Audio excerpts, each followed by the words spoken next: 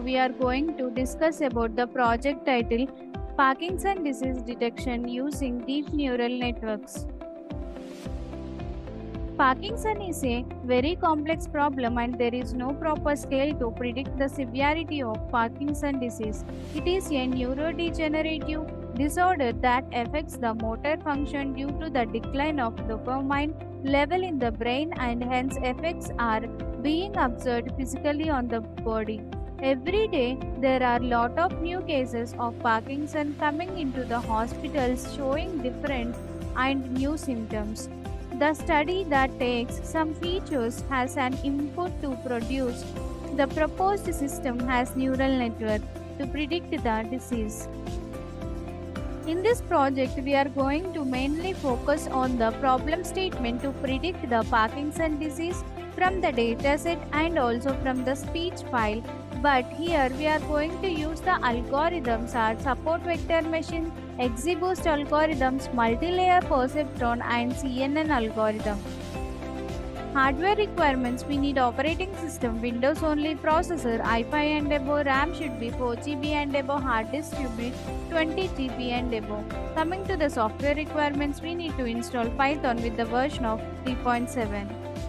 Methodologies: to implement this project, we have implemented few modules that are: first one, upload Parkinson speech dataset. Using this module, we will upload all the audio files folders to the application and then read all audio files and then extract the features from it. Next module, pre-processing dataset. Using this module, we will replace missing values and with the mean value and then normalize all extracted features using minimax scaling and then split the data into training and test, where applications used 80% of data for the training and 20% of data for the testing. Then third module, train support vector machine algorithm. Using this module, we will train support vector machine algorithm with the processed trained data and then apply trained data model on 20% of test data to calculate the prediction accuracy. Then fourth module, train XGBoost algorithm. Using this module, we will train XGBoost with the processed trained data and then apply trained model on 20% of test data to calculate prediction of accuracy. Then fifth module, train multi-layer perceptron algorithm. Using this module, we will train multi-layer perceptron algorithm with the proposed train and data and then apply trained model on 20% of test data to calculate prediction accuracy.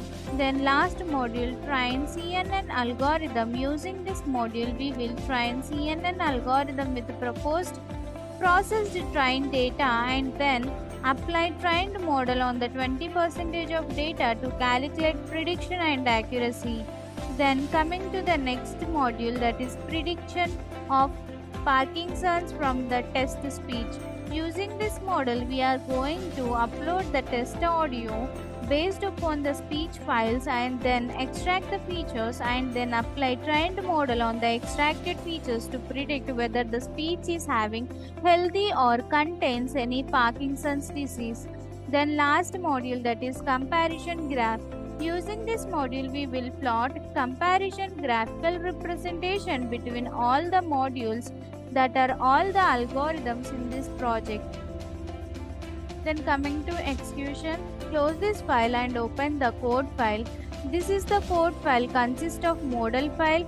This model file contains .h5 files which contains algorithm information and can be loaded into the project code during the runtime to utilize the trained model for various tasks such as making prediction on the new data or performing specific operations. Then next one, this is the Parkinson data, which consists of read and text analysis of the audio files and pre-processed data and test speeches for testing the model. And this is the main code file and this is run bat file. This run bat file, instead of executing the program in command line interface, we created Windows bat file to execute the program. Now, by clicking double tab on it, it leads to the user graphical interface which is interactive with the program users. Now first button, upload Parkinson's speech disease. By clicking this button you can see the dialog box open and select the Parkinson folder and select the folder.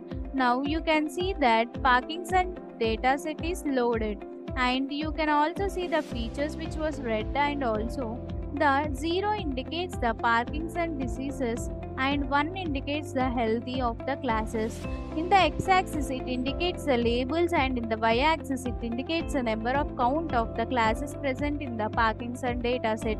And close this graphical representation, and these are the extracted features from the speech files. Then next one, pre-processing dataset. By clicking this button you can see the training and testing percentage of the dataset which we used are 80% considered as training part and 20% has the testing part. The next button, train support vector machine algorithm. By clicking this button you can see the confusion matrix which was generated by the predicted class and also true class with the healthy and Parkinson classes of the dataset. Now close this graphical representation, and you can see the graphical user interface, the accuracy of support vector machine. And then next one, train XGBoost algorithm. By clicking this button you can see the confusion matrix of the XGBoost algorithm and also predicted classes and healthy classes based Parkinson diseases based upon the true classes. Now close this graphical representation and see the accuracy of XGBoost algorithm. Then next one, train MLP algorithm, multi-layer perceptron algorithm. By clicking this button you can see the predicted classes of healthy and Parkinson disease and true classes of healthy and Parkinson disease based upon the multi-layer perceptron confusion matrix algorithm. By closing this graph, and you can see the multi-layer perceptron algorithm, accuracy, precision and recall score and F1 score. The next algorithm, that is train CNN model algorithm. By clicking this button you can see in the back console it loads and the algorithm data, and it indicates the graphical representation of confusion matrix, and also it shows the predicted classes and true classes based upon the CNN model, and it indicates the accuracy, precision, recall and F1 score of the CNN algorithm. Then next one, predict past Parkinson for test speech. By clicking this button you can see the all the audio files which contains to test the data. So now click on the any of the audio file, and it will generate the speech values, extracted values, and also it indicates that Parkinson disease is present or not. So you can see here the speech file has predicted has Parkinson disease. Now check with the another test speech. So and click on open. So now you can see the test data which was here extracted samples from the speech file, and also it was predicted as healthy. In this format we can use the algorithm which was predicted the highest performance to test the data that is affected with Parkinson or not by using the test speech also. Now click on the comparison graphical representation. Now you can see the different graphical representation of algorithms which we have used in this project. So comparing all the algorithms we can see accuracy of convolution neural network algorithm is highest, and in the x-axis you can see the labels mentioned of the algorithms, and in the y-axis you can see the count of the accuracy, precision, recall and F1 scores frequency levels. Now close this graphical representation, and you can exit the code. Now go to the conclusion.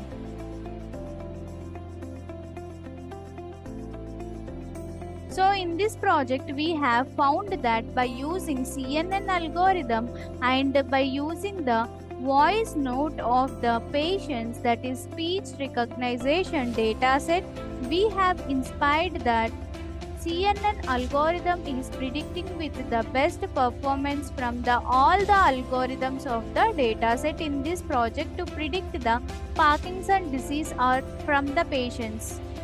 Thank you.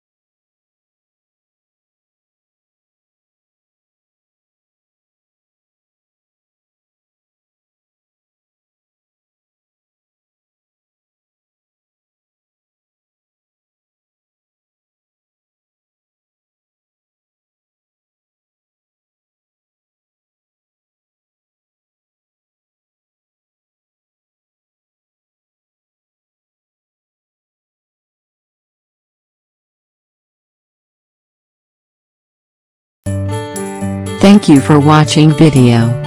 For more projects please visit our website www.trueprojects.in. For updates on latest project videos, please visit True Projects YouTube channel and subscribe.